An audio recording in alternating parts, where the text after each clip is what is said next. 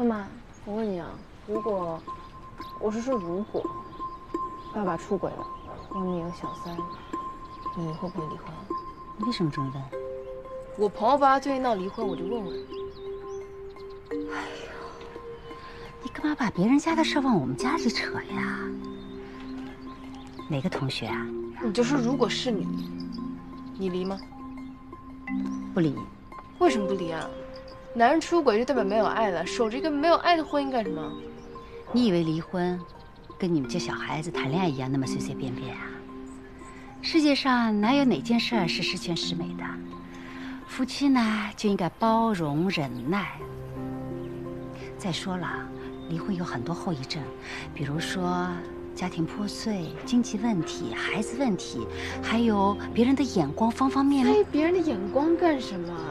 男人变心了，女人就应该及时止损。什么年代，女生要独立？妈妈，大清都亡多少年了？哎呦，佳楠，你怎么了？最近脾气暴暴躁躁的，你爸都说了，你这段时间在他公司实习，脾气一点都没收敛，整个给他平添了好多麻烦。他觉得我就是个麻烦吧？你怎么可以这么说你爸爸呢？你说说，你原来一个好好的女孩子，现在怎么变了？你爸爸都说你变得好厉害。是他变了。哎，我不跟你说了。哎，楠楠。哎呦，这孩子。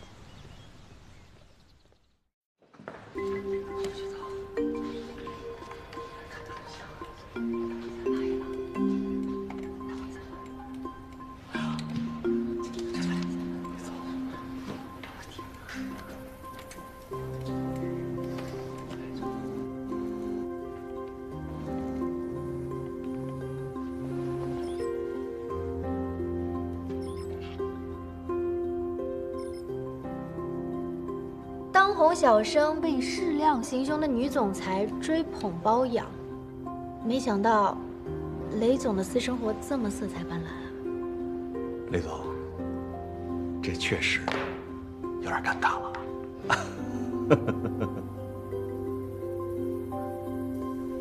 这前天啊，刚挨了一巴掌，今天又上热搜了。哎，就前天，秦太太那一巴掌，都吓死我了，吓了一跳。真的咣一巴掌。年近40还没结婚，哎呦，吓死我了！大姐，那每个毛孔里都是秘密。雷总上回还是要靠男人啊。女人嘛，野心勃勃，登高望远。关键是同志们，咱们那折腾了1个月的 case， 秦总还能保得住吗？我可告诉你们，一会儿这秦总监听见，小心一会把你嘴都给拿电视机钉上。今天这 case 要是黄了，谁都别想下班，还不赶紧工作去？走了。干活。妈来了。哎呀，我跟你说，我这着急来，想跟你说呀，张伟晨不回国这个事儿，我是越想越不踏实，你知道吗？你这样，今天你就买票去美国。妈，你这闹哪出啊？就算他没有告诉我实情，我现在杀过去，那就能解决问题啊？不是，你是真傻还是装傻呀？他现在这么火力壮的年纪啊，一个人在美国，他不那什么啊？这说回又拖拖拉不回，那就是心里有鬼嘛。陈他不是那样的人。哎呦，我的傻闺女，我跟你说啊，你知不知道家里满汉全席吃腻了，外边屎都是香的呀。另外，这隔着半个地球，你能保证吗？而且我跟你说那房子的事说了多少回了，2套房产证，你有你名字吗？哎，我知道了，妈。我跟你说啊，妈是过来人，落袋为安，你懂吗？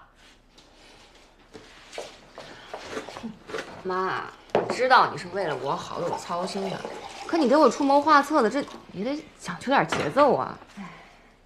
其实仔细想想，伟晨他对我还是挺好的，只是他们家那房子的事儿也不是他说了算的。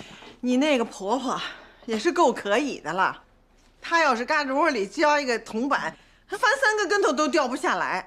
哎，我就不明白了，这么多钱留着不花，干嘛呀？每天晚上数钱玩？我告诉你啊，他是防着你呢，你听见没有啊？哎呦，这是这么精致的小盒啊，这什么呀？这么粗的人参啊！哎，别动，哪来的？那是我婆婆给的，很贵的。哦，你可千万别动啊，这弄坏一根须咱们可赔不起。哎呦，我拍个照片就可以。哇塞，哎呦，这型真好看呢！你说你吧，人家多个婆婆多个妈，你这可好，多个冤家。嘿，哎呀，什么情况了？这条新闻已经是热搜第3了，证明这个事件呢已经占据了网络非常之高的讨论度。我们仔细对比了评论的舆情倾向，已经有网友猜出来照片里的这个女人是雷总您了。不过只是个别评论，所以我们没有采取任何的控评工作，毕竟暂时呢还没有引起更多的关注。不用控评。雷总果然是见过大场面的人，比起一般有点风吹草动就跳出来澄清的女明星，真是大家风范。枪还是老的辣。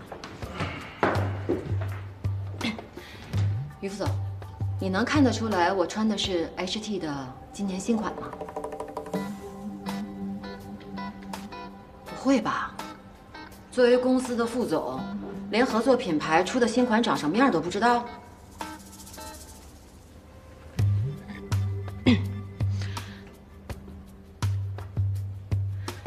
哎，确定照片里边能看出来是我吗？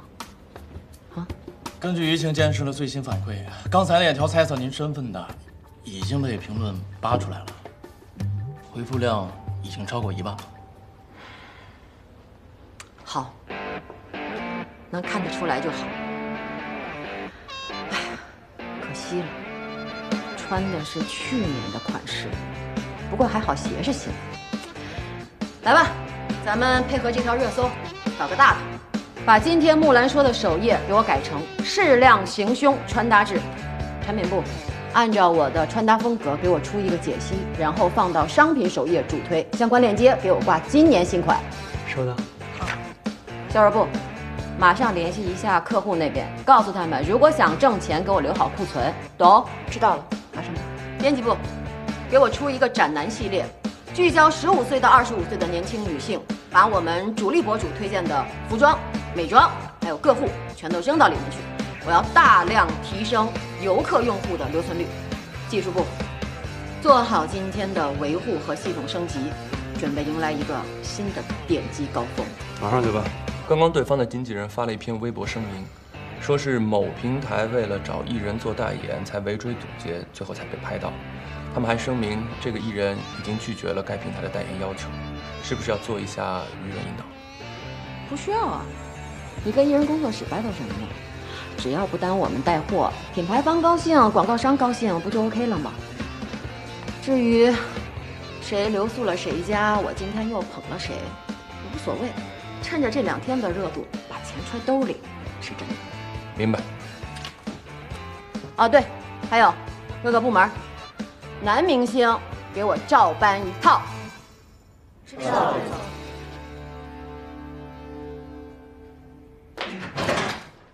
哎，多美妈，您怎么来了呀？来看看你。我给你倒杯水啊。有客人啊？啊，那个亲家母，您来了。多美妈妈啊，您好，您好，您好，您好。妈，你不是刚才说着急要去二姨家吃饭吗？你赶紧去啊！啊？哎，不再多坐一会儿了吗？坐什么坐呀？他刚才就着急要走呢。哦，对，那个，对，我，好，谢谢。我那个，我上个厕所再。哎呀，别上厕所了。东北，妈妈上次给你带来的洁厕灵，给你妈妈拿一瓶，让她带回去，很好用的。啊，是吗？太谢谢了。嗯，妈，要不下次我再给她拿，她吃饭这也不方便啊。哦啊，好。多美妈妈，哎，你们老家现在用上抽水马桶了吗？用上了。那我们早就……老家那发展还挺快的。我记得我上次去的时候，还是茅房呢。我们早……哎，你快走吧，这大家都等着你呢。啊！行，哎，对，错了。你慢走啊，亲家母。啊，那个亲家母，我们家那个是马桶哈，您回头有空去玩哈。行了，都就差你一个，你都慢点啊！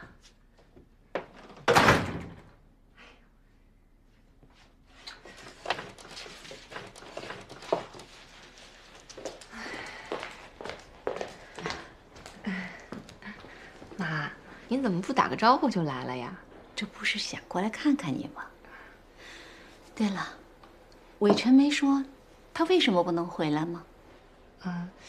他说是导师要找他做一个很重要的实验，所以就没回来。您别太担心了。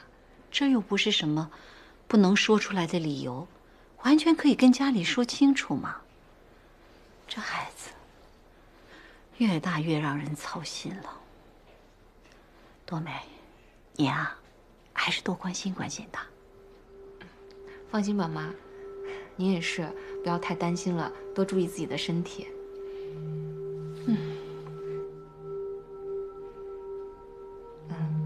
妈，您看这样好不好？我想去趟美国，看看伟晨在那边到底是什么情况。好啊，可以，你是该去看看他，他一个人在那儿肯定挺不容易的。行，那我明天就买票。还有其他问题吗？没了。散会。于副总，今天真是难为你了。雷总果然不容小觑，但是谁赢谁输还不知道呢。我要是老板，我也喜欢你这种个性。但是我给你提个醒啊，给人当枪使呢，要以实力为根基，不然浮上去快，摔下来更快。医院来消息了，阿阳生了。那走吧。欢迎家属。生了，是个男孩，去办手续吧。好，谢谢啊，这是。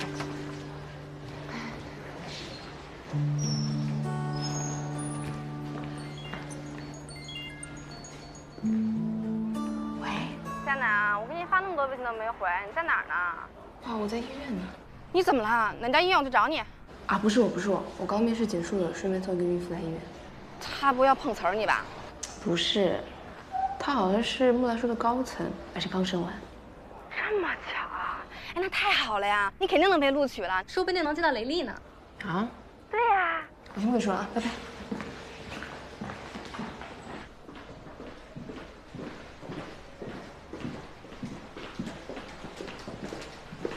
这边。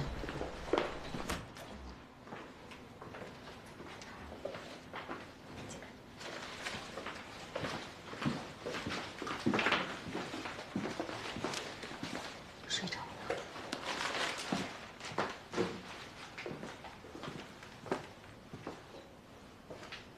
好小啊！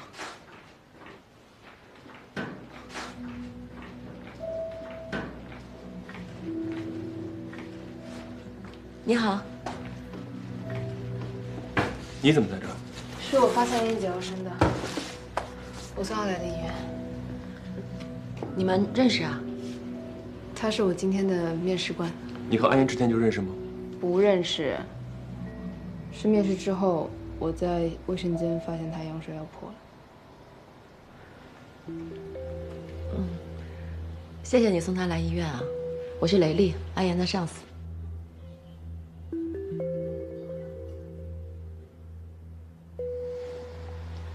那个，你们看是一次不能这么多人，而且产妇是需要休息的，病房里留一个人看着产妇就行。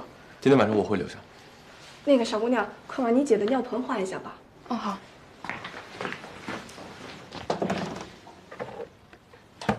哦，护士今天就教过我了，你们回去吧，我留下来吧。也好，那就辛苦你了。我们明天再过来，帮我跟安言说一声。我们先走吧。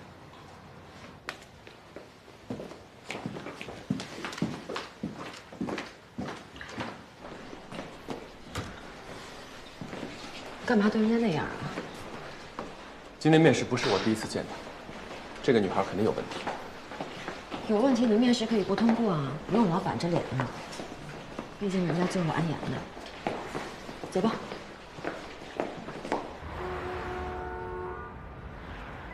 就这家。你居然吃这个？怎么？你嫌环境差呀？那要不然我再给你换换。不是，我是觉得这儿不符合你的人设。我什么人设呀？我掉在天上的仙女，只喝露水不吃饭呢。对呀，你不是靠一口仙气儿吊着的吗？哎，老板点菜。来了。给我先来10串烤肉，5串腰子，10串掌中宝。好嘞。再来个扎皮。好嘞。哎呀，太好了，终于有人能带我吃口阳间的东西了。自从我开始备孕啊，我婆婆天天弄一些奇奇怪怪的药膳，那个味道恶心的，我差点当场暴毙。那你今天就多吃点，放开吃，我请客。多美最好了。哎，你怎么知道这个地方的啊？我看你平常也不吃这种东西的呀。其实我跟伟晨在结婚之前呀，也经常吃些这些小脏摊儿。但现在，这不随着年龄的增长，要保持身材呀。还有我婆婆也说了，说这些东西啊太脏，不想让我们吃。婆婆什么的最讨厌。好，谢谢啊。这话今天就在这儿说了啊。来，我帮你倒酒。好。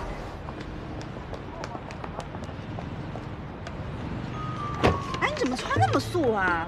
不是让你好好打扮打扮吗？车到不就行了吗？你管司机穿什么呢？等我一下，回个邮件。大型的叙旧现场，太不重视了。有什么就好续的？不过也是啊，也没什么可续的，无外乎就是八卦3部曲，炫老公、夸儿子，比拼谁过得更好，俗称大型的嘚瑟现场。但凡他们把这点好胜心放到工作上，都不用在同学会上面刷存在感了。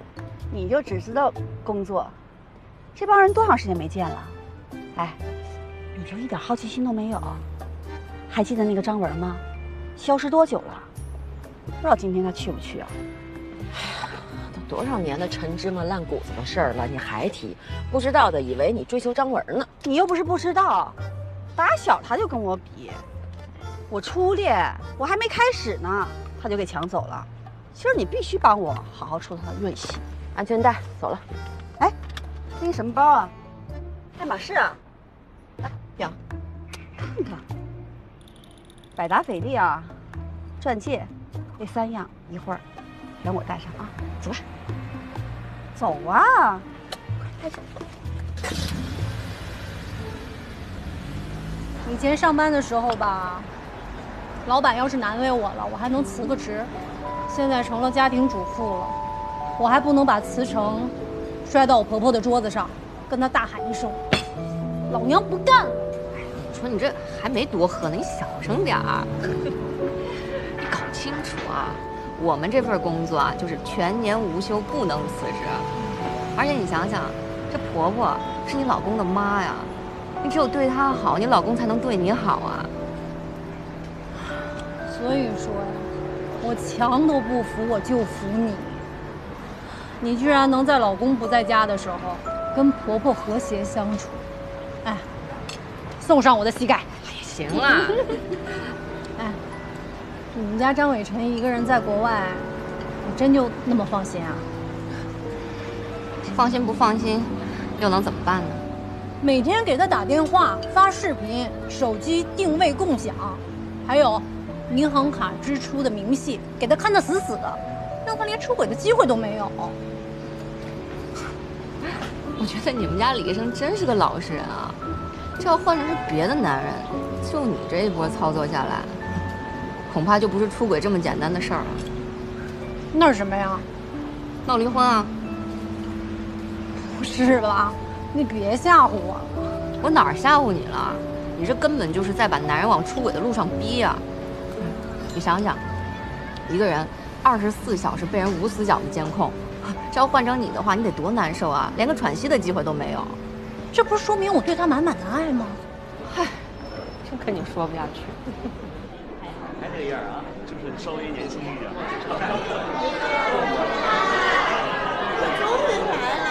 迟到了啊？迟到了吗？没迟到，你们早到了。那你不知道早点来跟我们聊会天啊？一晚上可劲聊。来了，雷丽。班长还那么精神呢？哪有你年轻漂亮？我坐哪儿啊？公司大老总，你怎么的上座？这又不是良人好汉要排名。早准备好了，你坐这儿。哦，好嘞，行。哎，好的。你们聊着。好嘞，好嘞，你忙你的。哎。先不跟你们聊了，过去啊，一会儿再聊啊。来。哎 ，hello。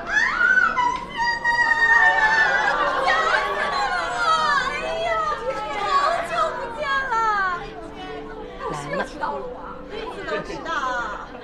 哎，张文，这位是？给你们介绍一下，这我未婚夫钱斌，给大家每人都带了一份伴手礼啊。我们的未婚夫，这是结了又离了，还是二婚？还迪拜？该走的时候别忘了拿。不顾他浮夸死得了。哎，就这未婚夫的身高，要在旁边待着，不跟挎了个包似的。来了，一条儿，哎呀，亲爱的，好久没见了，还是这么美。哎，这可是我一好姐们儿啊，我们班最有故事的女同学，我老公钱斌。哎，你们家那位呢？没来啊？太忙了。哦，那他这是在哪儿高就呢？这高就也谈不上，但他高。但是啊，根本不如你未婚夫想的周到，还给同学们带伴手礼，这是要把同学会变成你们订婚宴呐！什么礼物啊？拿过来瞧瞧。哎呀，就是一点刚刚从迪拜空运回来的土特产啊，不足为奇。就在那边，我给你们拿去啊。哎，老公，没事，等会儿我去拿，你先坐。好。呀，雷丽呀！哎，你这么忙都能赶过来啊，这太难得了。是，坐半天了。老公，这个我可得隆重给你介绍一下啊，这可是我们这一届出了名的女强人，那事业心超重的雷丽。啊，雷小姐在哪里高就啊？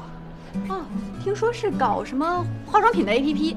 啊，哎，老公，你可以投资一下呀。哦，不是。我老公说了，像这种什么100万级别以下的这种小项目啊，他一般都看不上。哎，我都跟他说，你说外面的生意这么不好做，大家都没生意，他还挑3拣4的，就他心大。谨慎点好。就是，都100万级别了，这什么币种啊？是那卢布啊，还是泰铢啊？哦，哎，对了。你那个 APP 叫什么来着？木兰说。对，木兰说。哎，雷丽，你好好干啊！到时候我让我老公啊给你投个100-200万的。好嘞。您就是木兰说的雷总？啊，是。哎，不是。哎呀，雷总，那个，不好意思，刚刚没认出你来。是。我们家文文都说话脑不走脑子，千万别见怪。是这样，我叫钱斌，我们公司叫恒星，你还记得吗？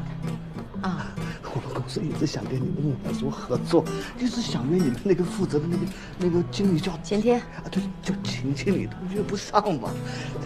没想到今天这个场合能跟你见面，真是太有缘分了。是缘分。咱们今天同学会就不说工作的事儿了，回头你要有项目对接的话，就接着找晴天就行。啊，找晴天啊。对，是。好，坐。好，雷丽，哎，3位，咱们准备开始了啊！就等着喝了。你们不说话，这酒杯端不起来啊！你不招啊，喝呀！多喝啊，多喝！哎，你们要喝的话呀，还是男的一桌，女的一桌吧，这样喝起来酒量差不了多少。那咱们就女生一桌啊！好嘞。哎，同学们啊，咱们马上开席了啊！大家吃好喝好啊！哎，男生好，坐一桌。好啊，坐哪儿啊？坐这。咱们对，你们大老爷们那桌去。哎。就你这一巴掌给的，张文脸直接抽掉地上了，过瘾啊！他脸怎么样我不知道，胳膊疼，撒开。哦，兴奋过度，看到了吗？看到那黑的脸了吗？猜他们俩现在说啥呢？说我没男人呗，还能说啥？他呢？反正啊，这趟来不虚此行，一会儿好好吃啊。我觉得你就应该找个男的来，你叫我来算怎么回事啊？我不带你来，你能看到那山寨包吗？啊，哪儿呢？哎，喝一杯吧，好吧？来，马上。你听说过一句话吗？说男人啊，永远都是个长不大的孩子。听过。那为什么？因为他们幼稚呗。是因为叛逆。越不想让他们做的事情啊，就越去做。在找刺激这件事儿上，男人永远就是个长不大的孩子，只记吃，不记打。那怎么办？那我总不能放养吧？过犹不及这个词儿你听过吧？其实跟老公相处也是一样，就是该你管的时候哈，必须要管；可该你闭一只眼的时候，也千万别睁那么大。这也太难了。哎呀，他们都说我们家庭主妇啊，就是那个没有事业，看老公婆婆的心情过日子的寄生虫。他们真以为太太好当啊？其实我就觉得，在这社会上，能做到事业和家庭都兼顾的事情根本就不存在，鱼与熊掌不能兼得呀。而且男人也不在乎咱们争得仨瓜俩枣的。不过你们家都是你掌管财政大权，你应该不担心这些吧？他要是连工资卡都不交给我，我敢辞职生孩子吗？其实吧，钱多钱少不重要，重要的是我掌握了财政大权，至少说明我在这个家里面有发言权吧。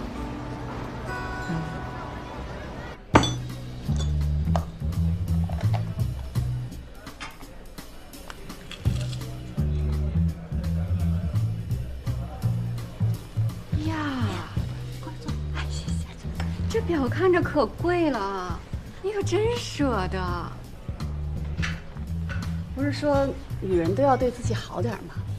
哎，雷丽，我好久没见你了，最近生意做得怎么样？还行吧。咱们班现在是不是就只剩下你没结婚了？哎呦，那我可不知道，但是我肯定是单身。